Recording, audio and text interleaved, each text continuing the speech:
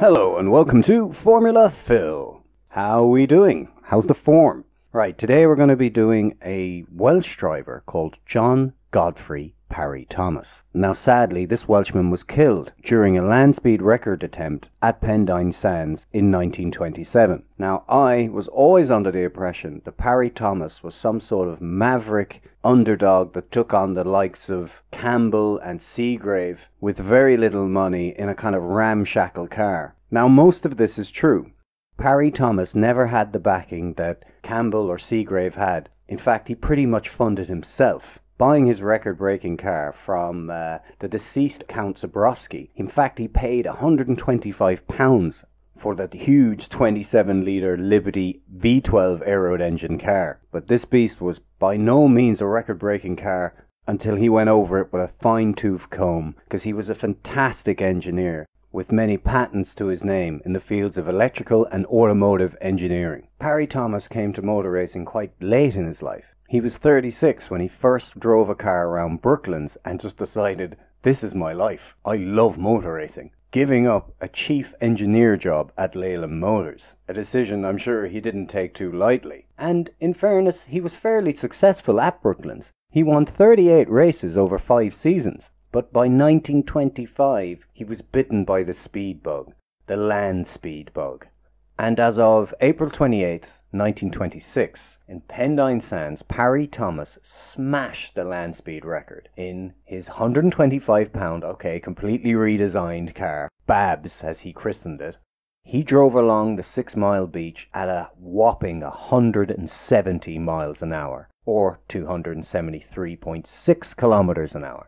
Now, to this day, 170 mile an hour is extremely fast, but in 1926, it was insanity speed. In fact, the years prior to Parry's record-breaking run, Malcolm Campbell was barely eking out 150 mile an hour. In 1924, he did 146.6, and in 1925, he did 150.87, stating that was probably the fastest he could go in the Sunbeam 350 horsepower car that he had. So in little under a year, Parry-Thomas destroyed the land speed record with 170 mile an hour, 20 miles an hour faster, which is a stratospheric leap in land speed record terms. Malcolm Campbell congratulated Parry-Thomas and his car Babs, but he was worried. He didn't know how he could make up that difference or even match that speed. And in fact, it nearly took him a full year, as he went out in February the 4th, 1927 with a Napier Campbell, now christened Bluebird, that cost a fortune, thousands of pounds, and in the 1920s, which we're talking crazy money. And then Malcolm Campbell did 174.8 mile an hour. J.G. Parry-Thomas, not to be outdone, and without the financial backing that Campbell had, thought that Babs could clear 180 mile an hour. So with some slight tweaking of the carburetors and some changes to the bodywork for better aerodynamics, Parry-Thomas went out again to reclaim his world land speed record. It was March 3rd. And it is said that Parry-Thomas was suffering from a very strong flu. In fact, some of the old video footage that I could try and find for you shows Parry coughing a hell of a lot beside Babs, and even in Babs. This man was not well, but he had an incredible drive to take the record. Parry-Thomas also knew that Seagrave was to attempt a run on Florida Beach. So it was really a case of now or never. So, even though he was frightfully unwell, he warmed up Babs and headed out on a timed run, never to return. Now, popular myth was that the chain drive snapped and decapitated him. And this is actually untrue.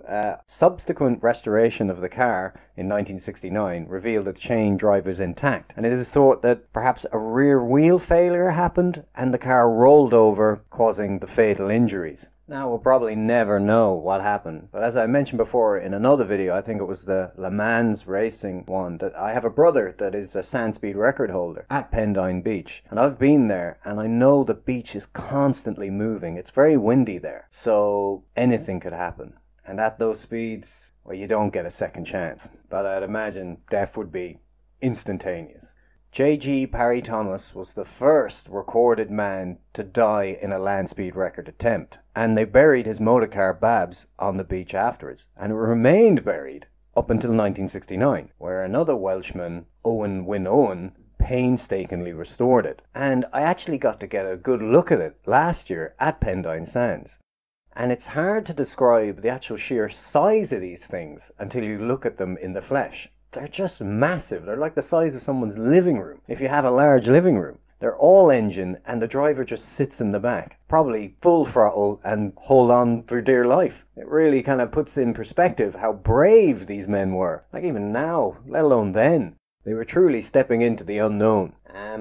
Funny enough, actually, when I saw Babs last year, it had a couple of oil pans underneath it, so it was actually leaking oil. Kind of made me smile a small bit.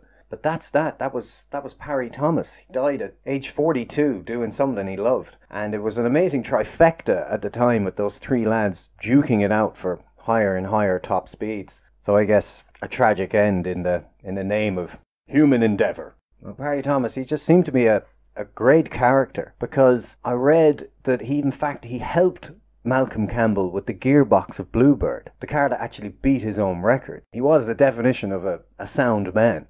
And definitely a fella that should be remembered and revered. Well, that's all from me today. I really hope you enjoyed it. If you did, please like and subscribe. Thank you for watching. And if you didn't like it, good luck.